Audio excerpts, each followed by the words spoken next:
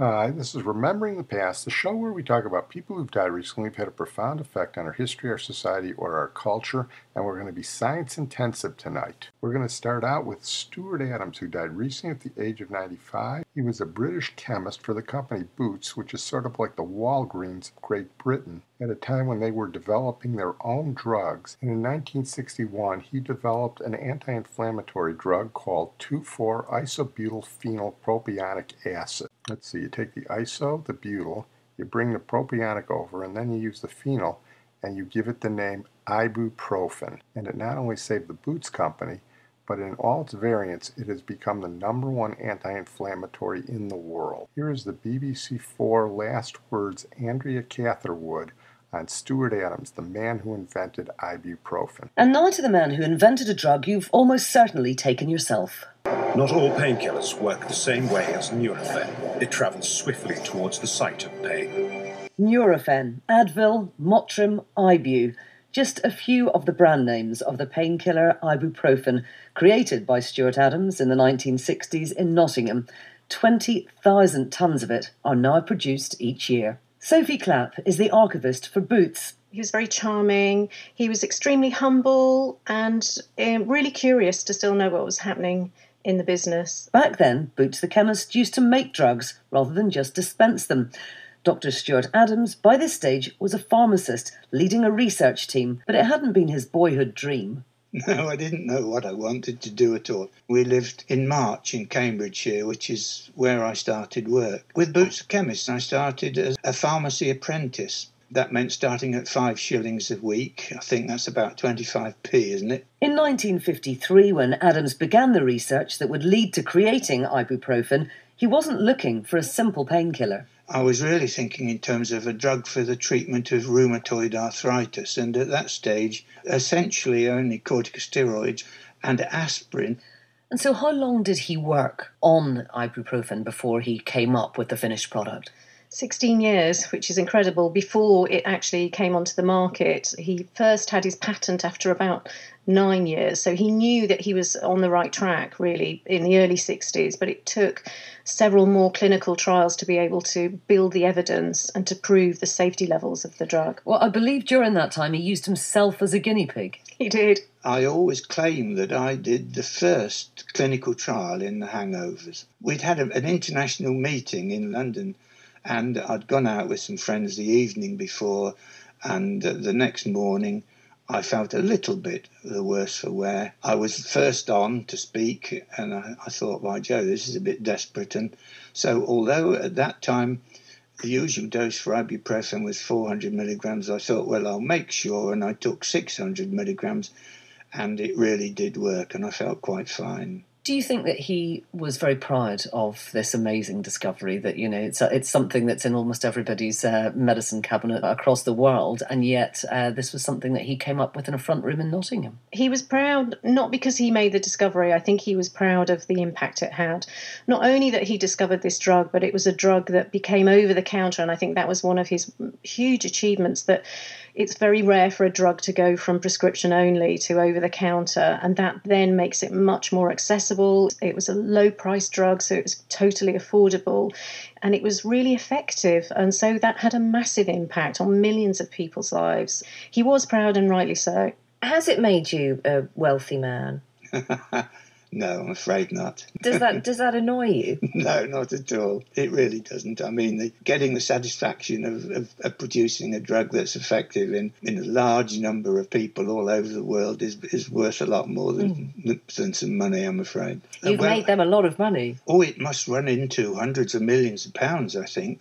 I don't know how much. I never dared work it out. We're going to move on now to another scientist, Walter Munk, who died recently at the age of 101. He's been called the Einstein of the oceans, one of the top oceanographers in the world. He worked at Scripps Institute for almost 8 decades, and he helped develop it into the major oceanographic institute in the world, and he was a major presence at UCSD for almost 7 decades. Here is ABC 10 San Diego reporting on the death of Walter Munk. Known as the Einstein of the oceans has died. Renowned Scripps oceanographer Walter Munk died yesterday afternoon.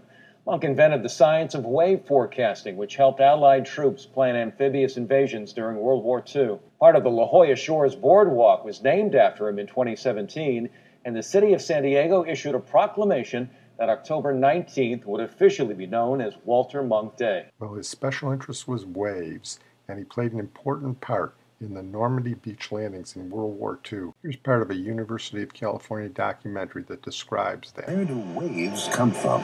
Is our planet getting warmer? Can a sinking treasure house be saved? Seemingly unconnected, these are but a few of the questions that have challenged the restless mind of a remarkable man, oceanographer Walter Munk. I have become interested in problems that other people consider noise or garbage.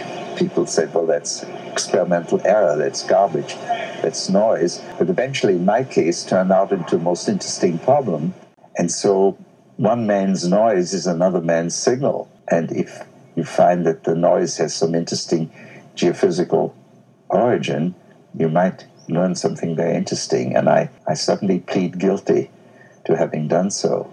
Although he is virtually unknown to the public, Walter Munk's provocative ideas stimulate scientists around the world and may eventually affect us all. For over 50 years, he has studied and worked at Scripps Institution of Oceanography, part of the University of California, San Diego. He's a major player in world-class science, his giant intellect leavened by a touch of the pixie and old-world charm. The oldest oceanographic institution in America, Scripps was a small and isolated research facility in the late 1930s. For a time, the fun-loving young man from Austria was the only student in his field, geophysics. After service in the U.S. Army, ex-Corporal Munk returned to Scripps and began a long association with the Navy. As America mobilized for total war after Pearl Harbor, Munk and a small group of oceanographers worked on plans for Allied landings in North Africa. They learned that landing craft were likely to capsize if waves reached a height of 6 feet. I then looked at the climatology of waves at the landing beaches and found that during the winter months, the landing was a winter landing. They exceeded 6 feet in 2 out of 3 days. And I thought this was a catastrophe in the making. There had never been an attempt to predict waves. So the only way out was really to try and make a prediction and pick a couple of good days to get in. And I worked for a while alone on trying to use weather maps to predict the generation of waves and then predict the decay away from the storm areas, and finally the transformation of waves as they come into shallow water. And then asked Harold Sverdrup, who was here at Scripps, whether he would come for a month and work with me. And so we worked together for a long time on this, and we did make a prediction for the landing beaches in Northwest Africa, which turned out really rather well. 2 years later, when Allied troops prepared to invade Europe, the Sverdrup-Munk theory and methods for predicting waves would be crucial to General Eisenhower's fateful decision for D-Day, 6th of June, 1944. Countless lives, and indeed the course of history, affected in no small measure by the pioneering work of a 27-year-old graduate student and his mentor. Here he talks about something I never knew existed, internal waves. Right, we are talking about normal ocean waves at the surface of the ocean. Internal waves that essentially take place at boundaries between warmer, lighter water above and colder, heavier water below. You can very easily see that by taking a tank and putting fresh water and salt water, producing 2 layers of water in a tank. You can get a wave then at the boundary between the heavy and the light water, which looks just like a surface wave, except it has very little effect at the surface itself. The high amplitude will take place at the internal boundary. So internal waves in the ocean are remarkably high. The boundary, say, between the upper and lower ocean at several hundred meters, can move up and down 100 meters, but you'd never know about it at the surface. The surface expression of that is minute. These internal waves are much less well known. They travel much slower than surface waves, but they can have profound effects, as we have learned only in recent years, on what happens near shore. If you have a sewer outfall in the lower, colder water, which we thought would keep it from ever reaching the shore, these big internal waves could transport the outflow shoreward. These internal waves can break like surface waves, and we're beginning to appreciate that they are an important part of the general ocean dynamic. When he turned 100, he got a tribute from the Chancellor of UCSD and the Director of the Scripps Institute. Walter is the most brilliant scientist I've ever known. He joined Scripps as a young doctoral student in 1939, and that makes him the oldest living alumnus of UC San Diego. Walter has been a great inspiration not only to the many generations of students at UC San Diego, but also to every chancellor, including me. Walter Munk is a national treasure. He has been a guiding force, a stimulating force, a provocative force in ocean science for 75 years. He's interested in sparking a discussion about what's coming next, knowing that many of the ideas that he could stimulate, he'll never get to see put in place. But the ideas are so important to him, and the future of this field is so important to him, that he's out there pushing all of us to get going, to do it, to think about it, and always focused on the big idea. We're going to move from science to sports now, and Gordon Banks, who died recently at the age of 81, generally considered the greatest goaltender in England football history. He was the goalie on England's legendary 1966 World Cup champions, and he's even better known for a save he made in the 1970 World Cup against Brazil and Pele. Pele had a sure header at close range, and Gordon Banks somehow turned it away. It's often considered the greatest save in World Cup history. Here's ITV on Gordon Banks. When you've won a World Cup, it's rare for your career to be defined by something else. What a save! 1970, the opponents Brazil, and bearing down on him, the world's best. As the ball left his head, Pele screamed goal. It is still a mystery to most how Banks denied him. People still talk about it wherever I go. It's still shown on television lots and lots of times. Yeah, to me, it was something a bit special. 4 years before that magical moment, Banks was England's mainstay as Sir Alf Ramsey's team made history at Wembley. He played in every game. His expertise was unrivaled. For 6 years, FIFA voted him the world's best goalkeeper. And he achieved that status at relatively unglamorous clubs, first Leicester City and then Stoke City. A generous man, he even nurtured the youngster who would eventually capture his England jersey. Gordon, to me, was my hero. I think he was somebody I looked up to. His laugh was something I always remember, because when Gordon laughed, everybody, you could be in 2 or 3 rooms away and you'd know it was Gordon Banks. He had that special laugh. At the peak of his powers, his career stalled because of a car crash which cost him the sight in one eye. I want to keep playing. This is just another hurdle in life that I have to overcome.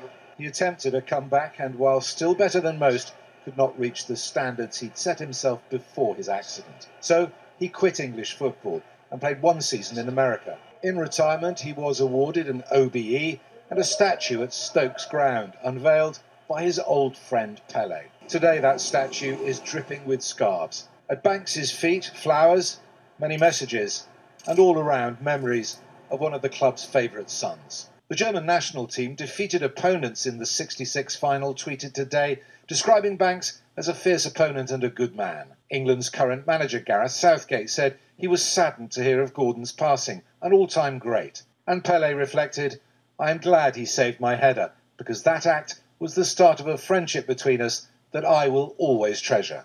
Mr. Gordon Banks. His last public appearance on the football stage at the World Cup draw in Moscow, when he predicted and hoped England would do well. Gordon Banks is the 4th member of the 1966 band of brothers to die, after Bobby Moore, Alan Ball and Ray Wilson. Well, I'm going to close on that note. I want to thank my producer and IT genius, Teps, and as a final tribute to Gordon Banks, we're going to play a song by an English rock group not well known in the United States, Dave D, Dozy, Beaky, Mick, and Titch, and one of their big English hits, Save Me. Save me, stop what you're doing. You're feeling my ruin, ruthlessly wandering. All my time's wandering. Feel that I'm drifting, image is shifting. My mind is going where there's no knowing. Save me from myself now. Save me from myself now. Save me from myself.